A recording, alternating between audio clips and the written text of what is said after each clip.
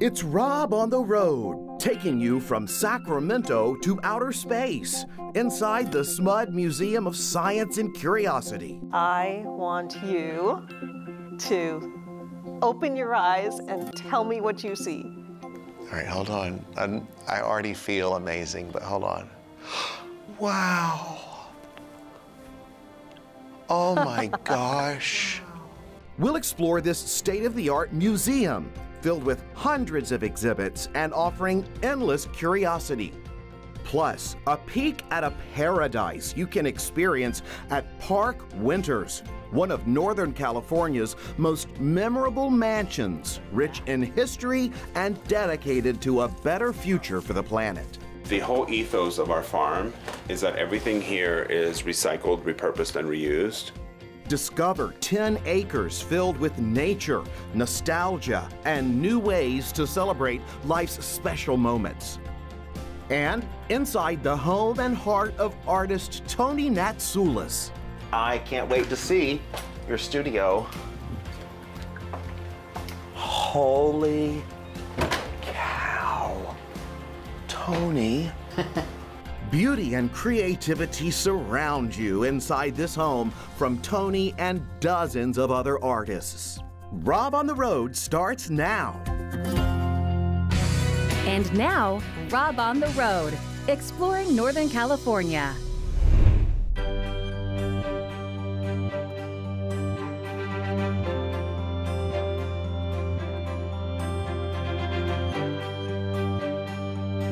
Welcome to the SMUD Museum of Science and Curiosity. This is so exciting to be here.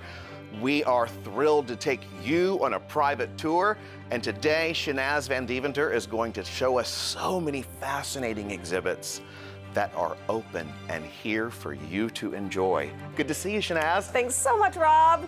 Great to have you here. Thank you. We're starting in the Nature Detectives. And this gallery experience has been designed for our littlest scientists, right? So where do kids first learn about things? It's through their five senses.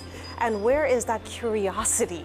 This is what this gallery experience is made to do. It's to just inspire that little scientist by using their five senses. So they're gonna smell things, touch things, see things, do things. So I invite you to come on in. This is amazing. I see these are very interactive, which is great, especially for kids. And I also want to point out, it's great for all ages, because I learned so much in this room when we walked through that I did not know or did not remember. Well, it's bringing out that curiosity in that kid in you, Rob. Right, and we always need to be learning lifelong. Exactly.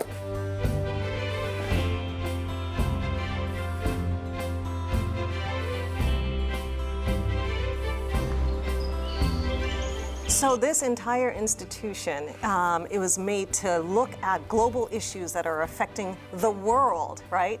But bringing them back down, making it approachable, making it bite-sized and locally relevant. This is so beautiful. What a wow spot. My goodness. You've got water challenge, an entire massive exhibit on water, which makes a lot of sense to have here. So this is a visually stunning exhibit. It tells the story of how California has had to come up with a very complex infrastructure to move water from where we get it, which is north of Sacramento, down to the southern part of the state. We're looking at things from a sustainability perspective, from a conservation perspective, and also knowing where does the water come from, how it's used, and what can we do to conserve it. This shows in gallons how much water goes into making something. I had no clue. Me neither. All right, pair of leather shoes? Yeah. I'm gonna guess 50? No way. Keep going. It's going to the very top. Is it gonna ring the bell? 3,626 gallons to make a pair of shoes? That sounds almost awful. No. I mean, I don't know, it sounds terrible. And yet it's so good to know because it makes me think before I buy a new phone, a pair of shoes, and even a t-shirt. And just this one little exhibit, and there are hundreds of exhibits in here that you've got to come check out yourself, because without being in here and touching them and doing them, you have to experience it. It's all hands-on, right? It's hands-on work.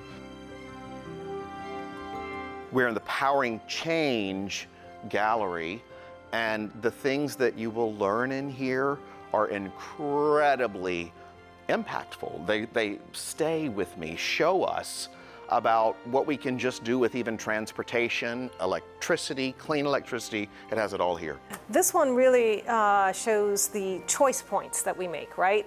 And the impacts, right? So we want to use cleaner energy. Stories from around the world. Take it away.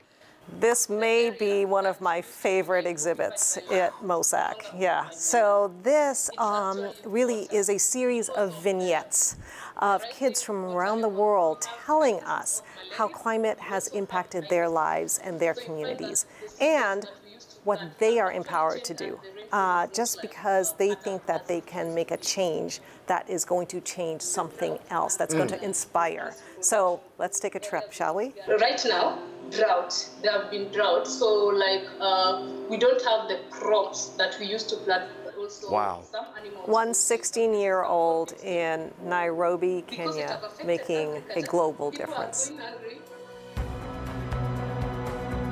Rob, welcome to Destination Space. So tell me about this huge exhibit space. Oh my gosh, so you know we are now a spacefaring race, right? Yes. So many efforts that are going on, whether it's to go back to the moon or go to Mars. So we are actually going to look at all the things that it took to get us to the moon, right? So that's this piece of the gallery. And then we're going to ask the question, what is it going to take to get us beyond the moon and maybe Mars? All right, Rob, keep your eyes closed, because we are in the UC Davis Multiverse Theater at MOSAC. And I want you to open your eyes and tell me what you see. All right, hold on. I already feel amazing, but hold on. Oh. Wow. Oh my gosh. Do you feel infinitesimal?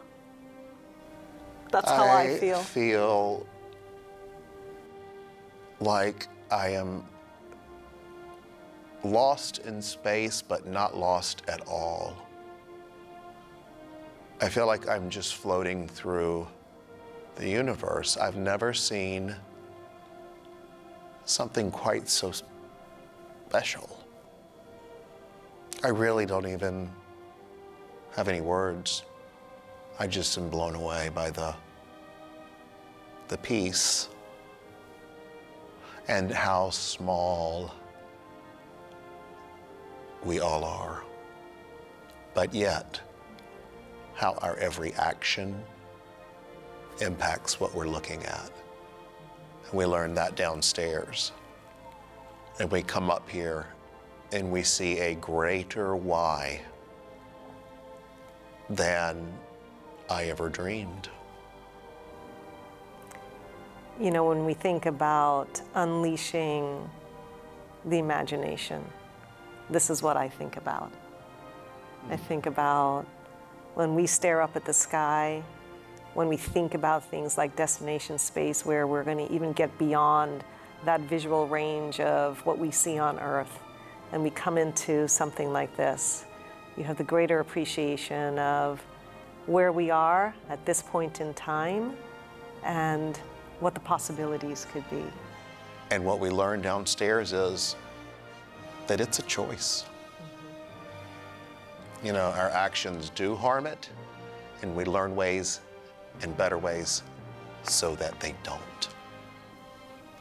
There's only one planet. What are we going to do to protect the tomorrow and the future?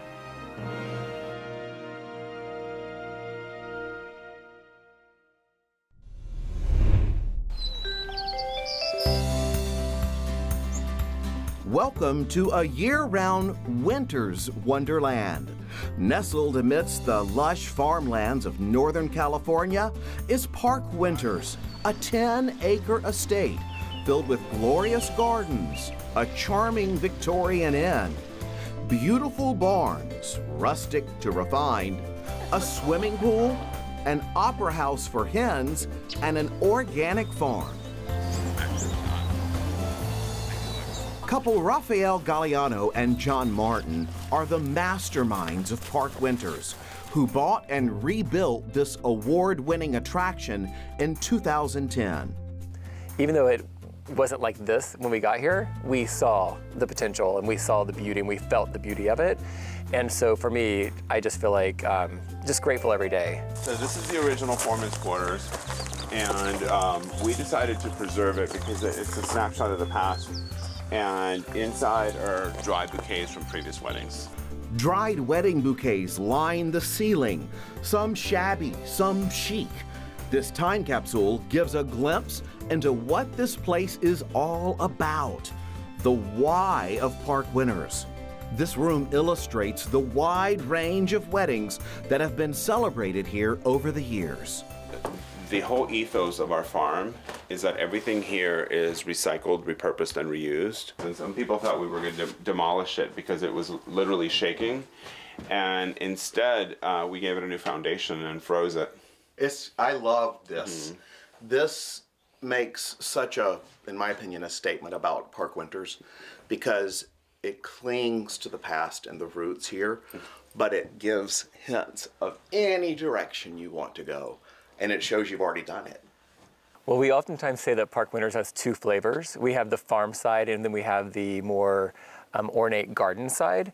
And so the farm side is that great creativity space that Raphael does thrive in. And then the more ornate garden side does tend to be very private event focused, where we have weddings, birthdays, anniversaries, farm dinners, farm brunches.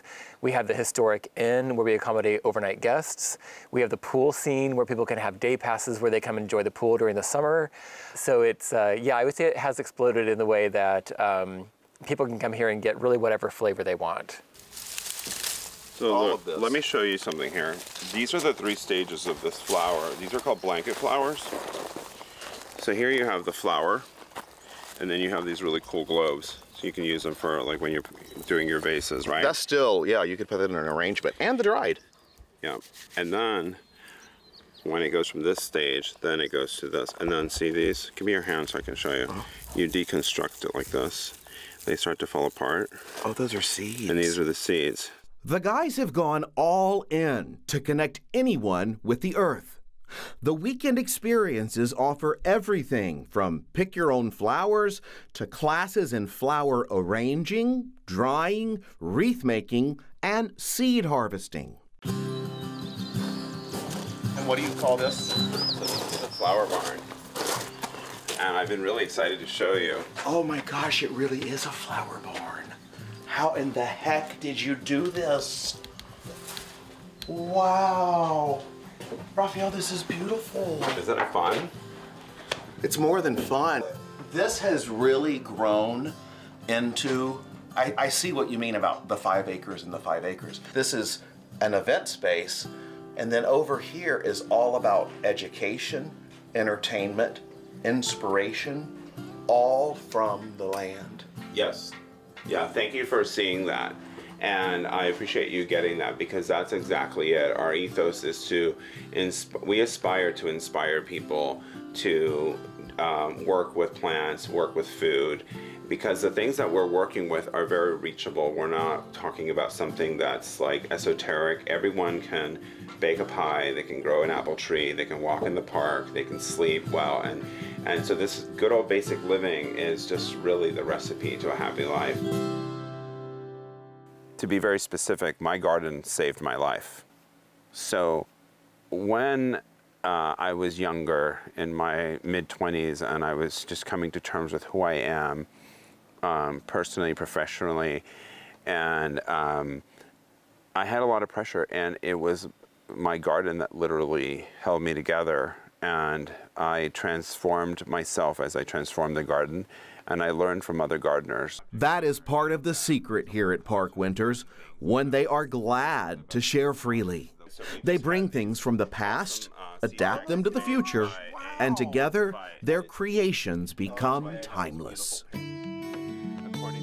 I see it all the time, and sometimes I don't even know if he understands how the impact that he has on people with the creative items that he has here. But yes, I mean, from the event side, of course, you know, the weddings and the special occasions are just so special, and we take them so seriously. You know, everyone who works here realizes the importance of these one-time occasions, whether it's a wedding or a celebration of life or anything in between. We really we take them as they're sacred to us. And then, but also on the other side of the property, on the farm, the picking of the flowers and when Ralph takes them around and lets them smell the herbs, and it is really amazing how people tell us that they are leaving feeling fed. It's great.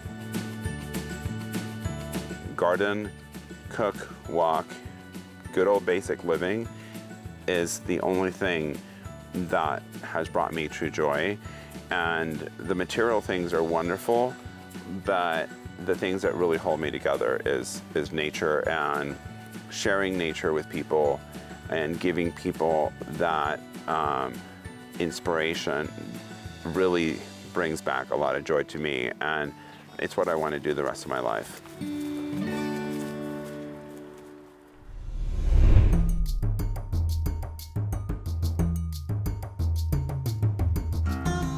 I can't wait to see your studio. Holy cow. Tony. Wow. Just a little something I did. Every sculpture tells a story for artist Tony Natsoulas. So this is a man named Rube Goldberg. He was very famous in the 20s, 30s, 40s, 50s. He was an illustrator. Tony says it's a challenge making life-sized clay creations like this Rube Goldberg sculpture. Both of these. It weighs 200 pounds, has 30 individual pieces that can all come apart, and took 2 months to make here in his garage turned art studio with a splash of school. Each sculpture offers a history lesson of the person it portrays. He did these machines that emphasized a simple task that he made as complex as possible. So he always thought that as humans just made everything difficult. And what I did is I constructed a machine where each piece has something to do with his life. I had chill bumps when I saw that face, and I don't know why. Well, thank you. I appreciate that. That's what I'm trying to go for, some emotion for each piece.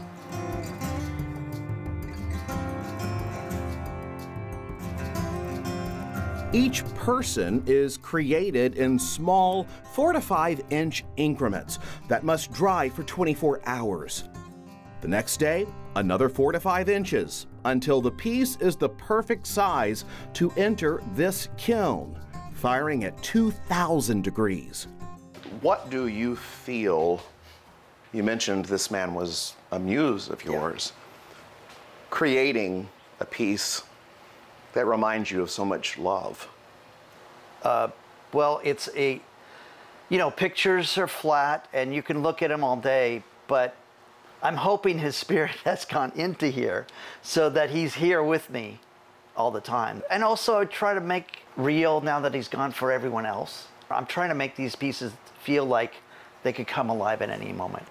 Tony is in the middle of building 9 of these massive models within 3 months, as well as a lot of these large ceramic eyes. I've never seen detail in eyes when it comes to sculptures like this, ever. I've studied a lot of them. Tony has been working as a professional artist, specializing in ceramic sculpture since receiving his master's degree in fine art at UC Davis in 1985. His flair for camp began as an undergrad student, working with world-renowned funk art professor Robert Arneson. Oh, that looks really nice. Thanks.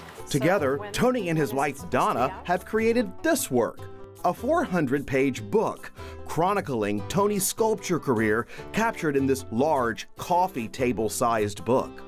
Inside and throughout their Sacramento home are some of the Natsoulas' favorite artistic expressions. I have a lot of different things that I'd like to show you. I don't even know where you would begin. Oh my goodness. So this is our living room, but wow. This is a piece by Sean Henry. He lives in England, and he wanted to come and visit Tony in his studio. He had read about Tony, and so he came and he worked with Tony in his studio for a long time and made this piece at UC Davis and met Arneson through Tony. Donna and Tony have lived here since 1990, and this home is their happy place. Art is everywhere. Donna is the designer. Almost every piece was made by a friend. So over here is Lee Cabaljan, and he taught at Sac State for like 60+ years, and he's been a good friend of ours for many, many years. And he and Tony were collaborating on glaze techniques and things like that, and so I just find him fascinating. He's like one of the best people we've ever known. So this piece is by our late friend Fred Babb. He used to own a company in Cambria, California, which was called What is Art, so we have his sign from his. But this is, I loved what it says, and it says, "I passed by a homeless man today, and I was suddenly struck by the fact that at one time he was extremely precious to somebody." Oh. Once a treasure, always a treasure, it's called. Wow. So that is really meaningful.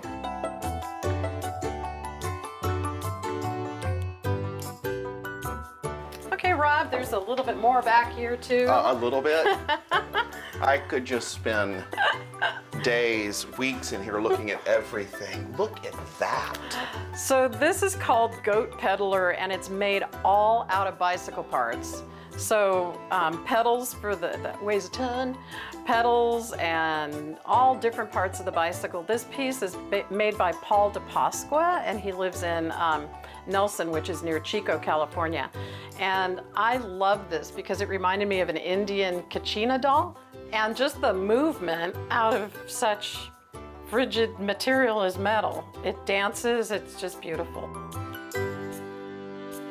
As I look around and see all of this beauty, it would take days and days, hours, so much time to tell the story of each piece all together, cumulatively. How would you describe your husband's story? He works really, really hard. Very hard. He's the hardest working person I know. Takes it very, very seriously, even though some people think, oh, it's just a fun piece of art. You know, how can anybody do that and make a living off of it? But he takes it very seriously, and I take it very seriously. It's a good life. When I was preparing for this interview and I asked people about you, universally, I heard Tony Natsoulas promotes other artists more than he promotes himself. Well, there's a lot of great artists out there that are brilliant, that are not being recognized, and I think it's a shame. So I always love to put people forward that deserve it. What would you feel most compelled to share and to say? What must be shared by you? Basically 3 things. The first thing is be humble. Work as hard as you can, and do not think that everything you do is precious. Each thing is an experiment to see if you can get your idea into it, and don't be afraid to throw it away if it's just junk, even though you've worked on it for a month. The third thing is don't do it for money. I am making it because my overhead is teeny. We don't buy brand new cars all the time. We don't do a huge amount of, we don't buy a new TV all the time. We just keep it as low as possible so I can sell work and still make a living. What is it that matters most to you? That my friends and family are happy, and that I'm able to make art, and that my wife and I can live a nice life that we have been.